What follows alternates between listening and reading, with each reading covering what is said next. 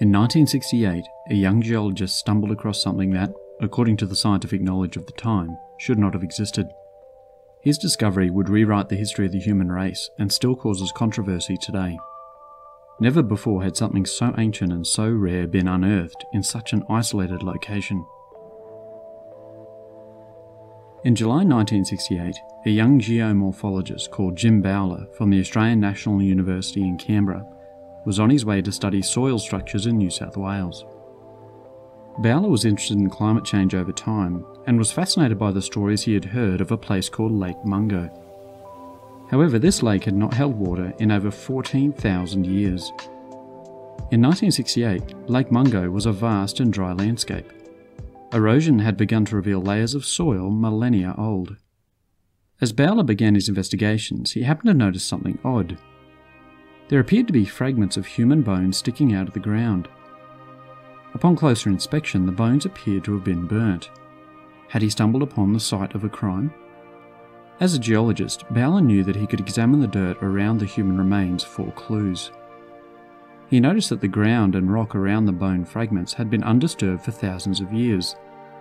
Therefore, the human being must have died at that time. Bowler quickly came to the conclusion that this was not a modern criminal investigation, but an ancient archaeological mystery. However, Bowler knew that he did not have the equipment nor the training to study the remains at that time.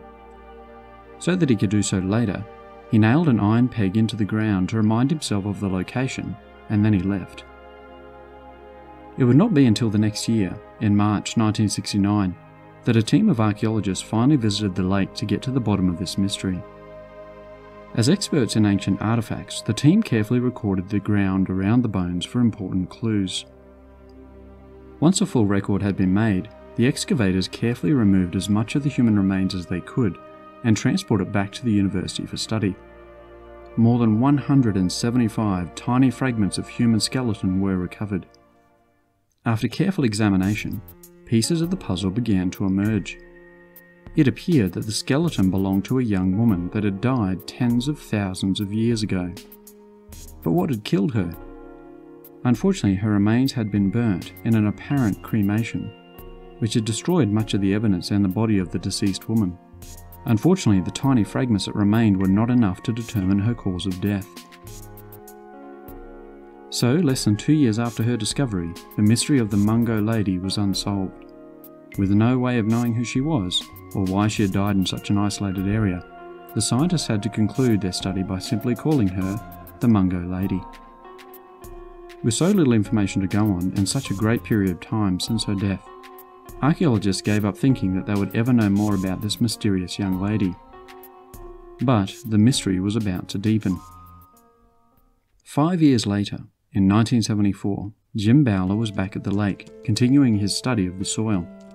His discovery had been constantly interrupted by the discovery of mounds of broken shells from marine animals. It was almost as if an ancient community had been living along the lake's prehistoric shoreline, eating shellfish and piling the remains into mounds. Now, thousands of years later, their rubbish was being rediscovered.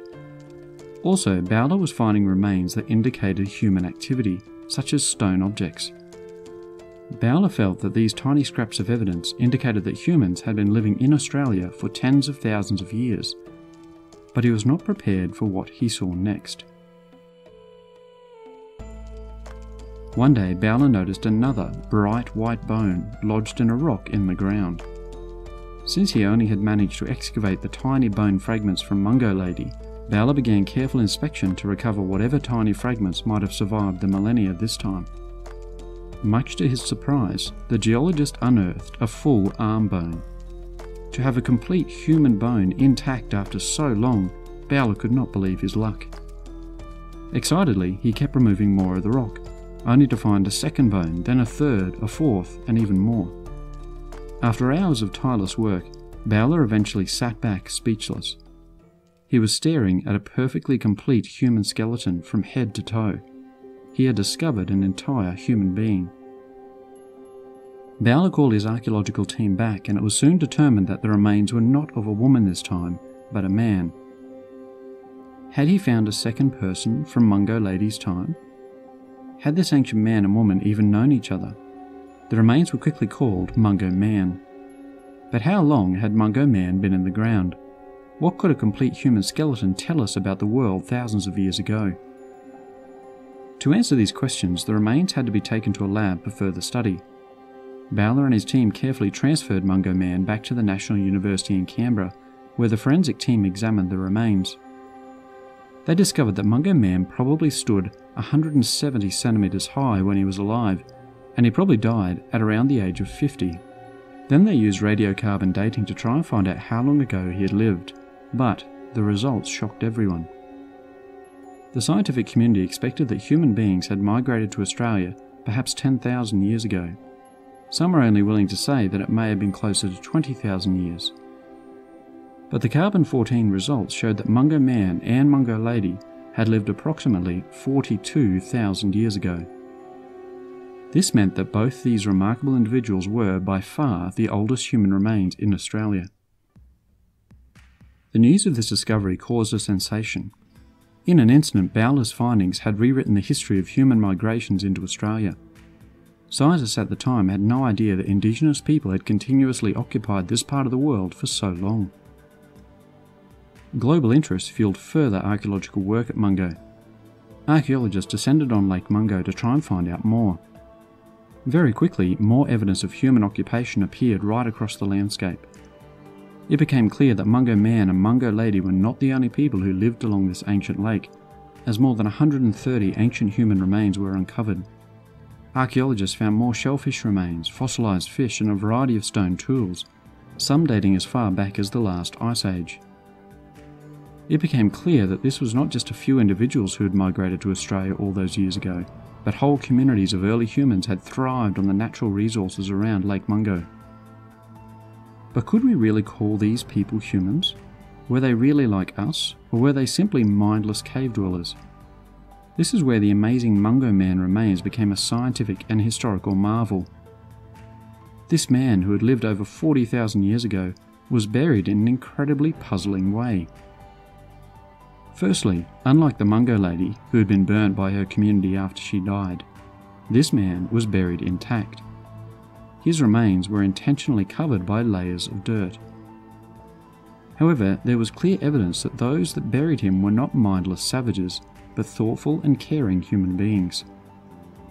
Those that studied the remains noticed that Mungo Man's arms had been stretched out straight and carefully crossed over his body. This was not what people would do if they simply wanted to get rid of him as quickly as possible. There had been thought and consideration in the way that he was laid in the ground a millennia ago. But that was not the strangest thing that happened on the day of his burial. As scientists examined his remains, they discovered a layer of reddish-pink soil that had stained the white ground Mungo Man had been buried in. Scientific testing identified this pigment as red ochre. This kind of rock had obviously been ground into a powder and scattered over Mungo Man's body before he was buried. This may not seem like much of a reason for modern archaeologists to be amazed, except for the fact that the rocks from which red ochre come from do not exist in the Lake Mungo region.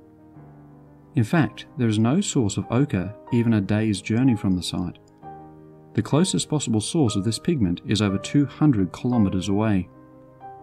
This meant that the people who buried Mungo Man specifically brought in a specially coloured rock for the deceased, taken time to turn it into powder, and carefully sprinkle it over the body of their loved one.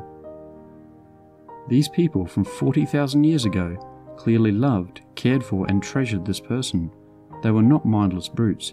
They were demonstrating the same human behaviours and emotions that we do today. Bowler's discoveries at Lake Mungo remain an important part of Australia's national history, particularly for the Indigenous people. However, for many First Nations people, they became deeply uncomfortable with having one of their ancestors being taken away from their traditional land. After 4 decades of campaigning, the remains of Mungo Lady and Mungo Man were finally handed back into the care of the Indigenous people in 2015. They are now kept in a secluded location back in the area where they once lived and died. Mungo Man and Mungo Lady are a scientific and archaeological marvel. They bear testimony to one of the oldest cultures in the history of the world. While we will never know the real names, nor how they lived, their deaths and burials have made a profound impact on our knowledge of human history.